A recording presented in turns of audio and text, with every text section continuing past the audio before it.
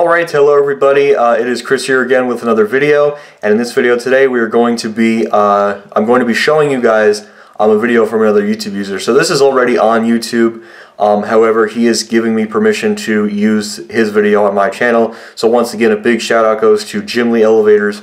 Thank you so much for letting me use your video on how to deal with security. Now, the reason why I call this is going to be a significant video is because, guys, when filming elevators, you have to be prepared for the worst. You might not think it now, it might not seem like now because, you know, you guys are getting into basic and easy stuff, especially for the younger ones, but one day you will be encountered by a manager, a security guard, a director of security for a store, but you need to be ready for an explanation. And I think my friend JimLiElevators, who films elevators around Sugarland, Texas, which is right near the Houston, Texas area, did a phenomenal job of explaining it. You do have to be prepared for the worst, and I think the worst, just be ready with an explanation. Don't freak out, don't complain about it, don't yell. You need to be prepared for the worst, and you just got to get through it. You have to tell them, listen, this is the story, this is what I'm doing, and if they ask you to ask questions, then you definitely should comply. Obviously they do it for security reasons, and I mean, look, at the end of the day, security guards are doing their job. They're doing what they're told by corporate, whether that's a corporate instructing them what to do, and it's not to say that I hate security, but again, security is there for a reason. They're there to keep the people safe, whether that's in a department store or in an office building or a parking deck. But my friend Jim Lee once again did a phenomenal job of explaining what's happening. And the least that a security guard can do is, ask you to stop taking pictures and leave the building. And yes, you do need to comply if they ask you to do that. And this only goes for private property, not public property. So say something like New Jersey Transit. That's actually a government, this is just an example. New Jersey Transit is a government funded agency, so they can't ask you to stop filming because it is funded by the New Jersey state government. So you can film as much as you want because technically it is a publicly government funded transit system. So they don't have the right of way to ask you to stop filming it or take pictures.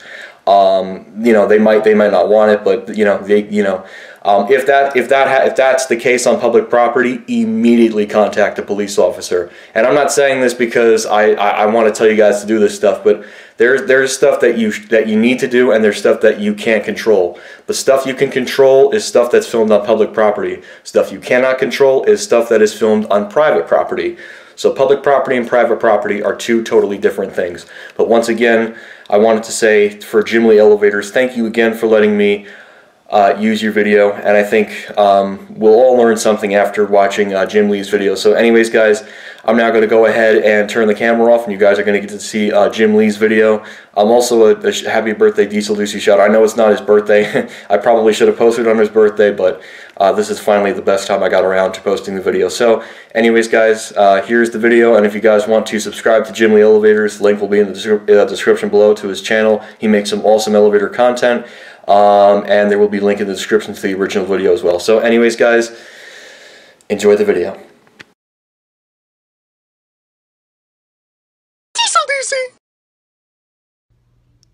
Alright, hi everybody, this is Jim here on YouTube, and before I get started, I would like to remind you a few things.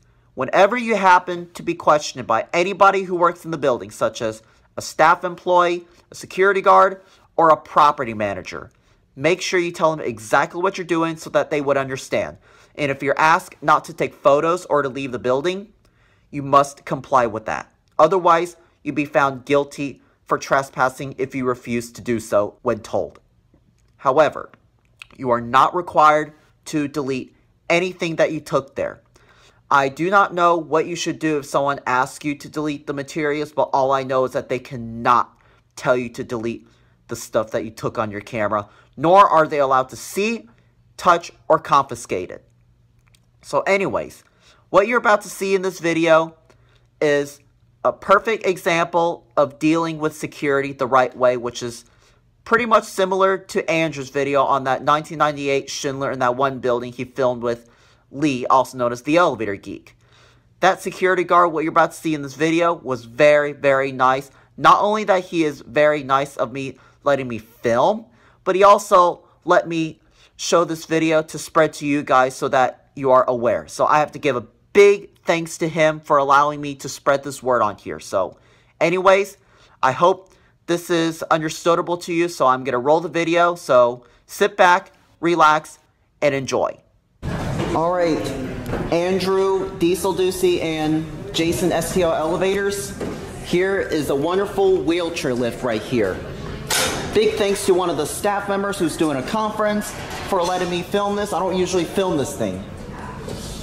All right, let's jump inside. Close that up. I don't know what brand this is. Oh, it's a Harmar. It's a Harmar wheelchair lift. Never heard of that brand before. We'll get a good look at this cab. Andrew and Jason, make sure you tell me. Oh, it's a Highlander by Harmar. I never heard of that brand before. All right, here are your fixtures. Let's take this thing up. Here we go.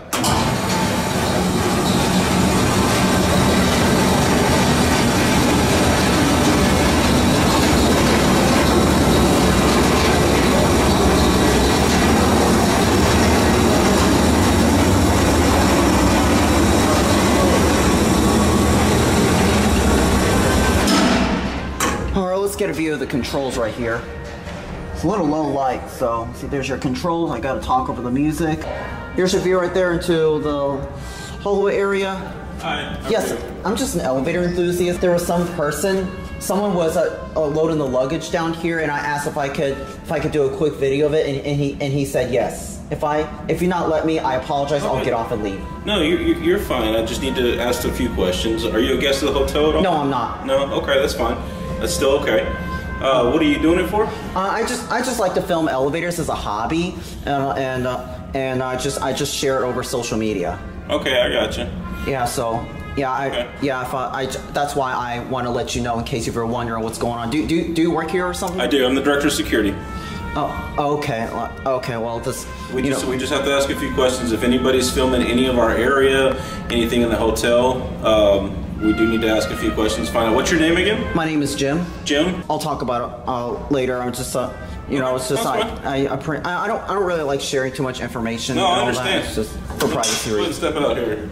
Let me get one last cab view, and then I'm just gonna. All right, there it goes, and there are your controls, and that's it. Okay. So right after I stop the camera, I then continue on the conversation about my whole elevator hobby with the security member while I was walking upstairs to the lobby. And overall, as you just heard in this video, how he dealt with me, he was very, very considerate. Not only that he completely understands my whole elevator hobby, but he also knows a lot about how other security members have treated photographers. Now I ask that you please do not say anything mean in the comments about security members as they're doing their jobs as instructed by their building managements. Yes, I completely understand things turned out of hand when dealing with getting busted, but still I ask that you please keep your comments appropriate. And then I also told him about trespassing, which he knows a lot about all that as well also. But I am not going to say anybody's names to avoid conflict, so if you do know, please do not mention in the comments at all. And finally, at the end, I asked him if I could share this video for importance, and he told me, yes, sure you can. Go spread the word. So that is what I'm exactly going to do as he asked me to. Then after that, we're all cool. I told him thank you so much and have a great day. And I just left the building with a happy ending. So that security member I talked with was amazing. Not only that he is so considerate of my elevator hobby, but for allowing me to share this video up on here to show you guys how important it is to respect building owners. So I hope this made you feel better, you learned something, and that I hope I explained everything clearly well. So before I conclude this video, I want to give two shout-outs. One, Andrew Reams, also known as Diesel Ducey, because today is his birthday. If y'all have not wished Andrew a happy birthday, I recommend doing so.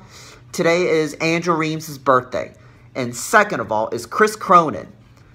Chris, if you're watching this video, you have my permission to use this on your channel. Just to use the ones where I was on the wheelchair lift and talking with the security member. And also that you did a very good explaining on your video. I talked with you a couple months ago. So anyways, I hope you enjoyed this video, that I made it a happy educational one.